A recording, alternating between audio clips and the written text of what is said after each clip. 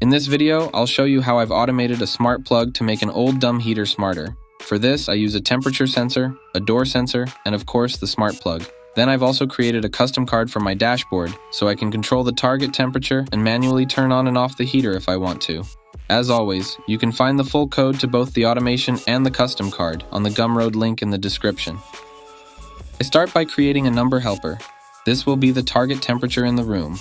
The number helper could be either slider or input field, but I set the step size to 0.1 because I want to be able to adjust the target temperature in 0.1 degree steps. Then I create a new blank automation. I first add a numeric state trigger. The entity will be the temperature sensor I have in the room.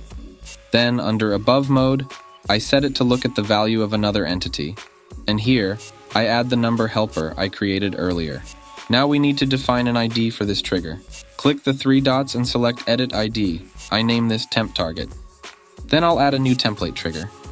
I want to create a Jinja template that evaluates to true if the room temperature is 1 degree lower than the target temperature. So let's add the curly brackets to start the Jinja code. Inside, I first add the state of the temperature sensor as a float. Then I'll add a less than sign and an equal sign. After that, I'll add the state of the target temperature, the number helper we created, and add -1 at the end. I set 4 to 1 minute, so that it has to be true for 1 minute before triggering the automation. Then I set the ID to temp trigger. And you can see if we bring this code into DevTools, we can test it. And it currently evaluates to false, so it wouldn't trigger the automation.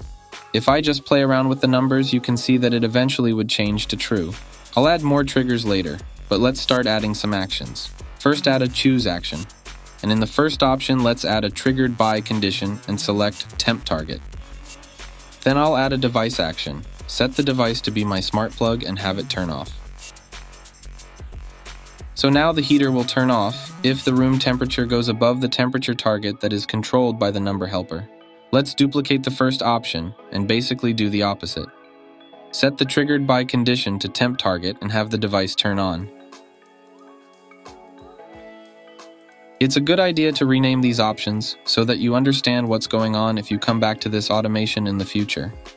We have a working automation now, but we can make it even smarter with a few more conditions and triggers. First, I would like the heater to turn on only if someone is home.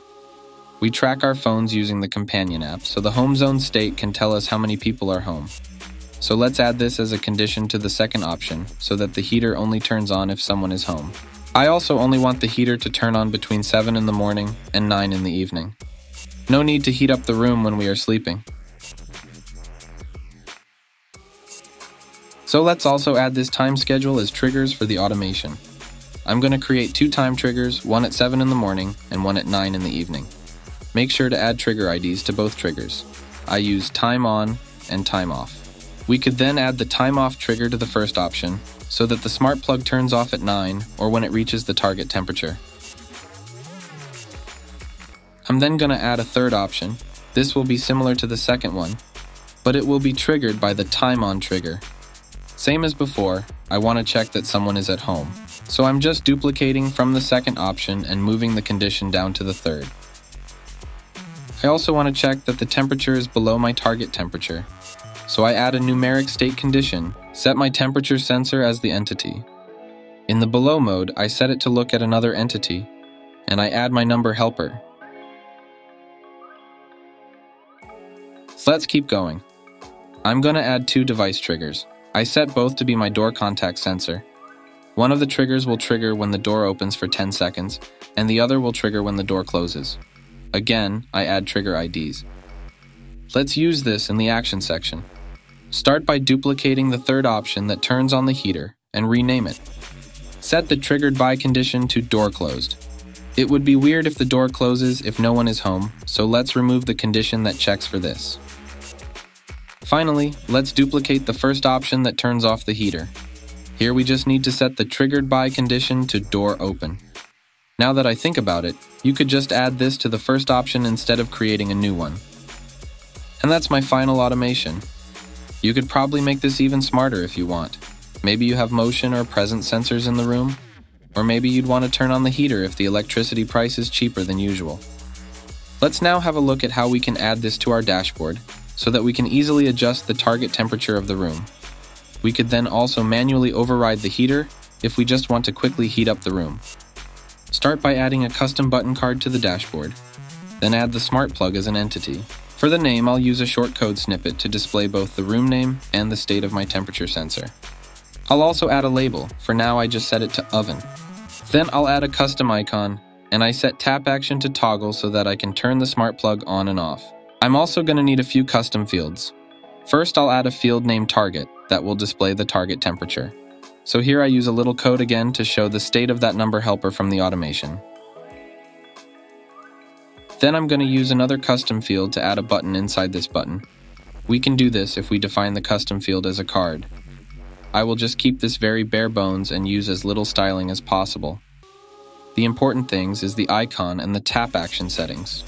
For this first button, I set the icon to be a minus icon, and I set the tap action to decrease the value of the number helper by 0.1. When done, we can just copy this custom field and paste it again. We just need to rename the field to BTN+, change the icon, and set the tap action to increment the helper. It currently looks awful, but we have all the needed elements. Let's just fix the layout and change some of the font sizes. The grid is important here, so we need to define the grid template areas properly. I create a 3x3 grid. The first row will have label, and icon. In the custom button card world, these are just called L and I. It means the label will span 2 columns, and the icon will be placed next to it in the 3rd column. The second row will only be the name, so let's add N 3 times.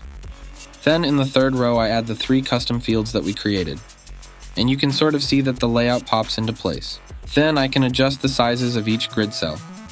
I want the left and right column to be 80 pixels so that the buttons are the same size on either side. I also want this button row to be as small as possible. From here on, I just do basic styling to the card and font sizes.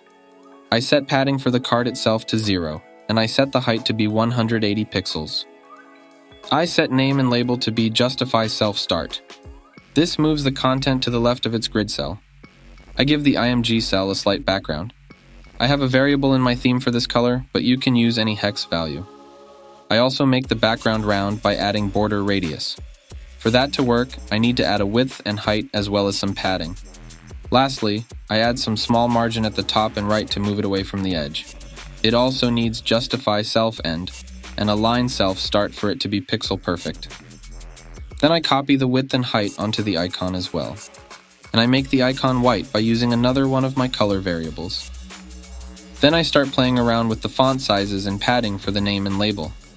I want to keep the font sizes of all the cards I design the same, so I just follow my usual rules. Small text is 14 pixels, and big text is 40 pixels. Since the card padding is set to 0, so that the icon can be all the way up in the corner, I have to add padding to the text elements instead. When I'm happy with this, I just copy the big text styling onto the number helper number between the 2 buttons. I keep naming this wrong. It's called target, not state. I set Justify Self to center instead, and I can remove the padding. Then I just play around a bit with the card height, padding, and grid sizing until I get it the way I would like. Finally, I would like to add some special styling if the smart plug is turned on, either by the automation or manually by clicking the card. To do this, we can add a state rule for when the entity is on. You can do whatever you want here, but I just changed the background color of the card to a gradient that I have set up in my theme file. If you want to create your own gradient, you can use a website called cssgradient.io and just copy the code it gives you. Or you could just use a solid color if you want. As you can see, the text is a bit hard to read when it's on, so I just changed the color of all the elements to a black color. One slightly annoying thing here is that we can't change the plus and minus colors from here. This is because the buttons are sort of their own separate buttons, so we will need to add this state styling to those 2 buttons as well. And that's it. The dashboard card and the automation is done. Let me know what you think about this, and do you have any ideas about how we can make this even smarter? As always, thanks for all the kind words, and let me know if you have any questions. Consider becoming a channel member as well if you want to join the Discord server. Thanks for watching. Until next time.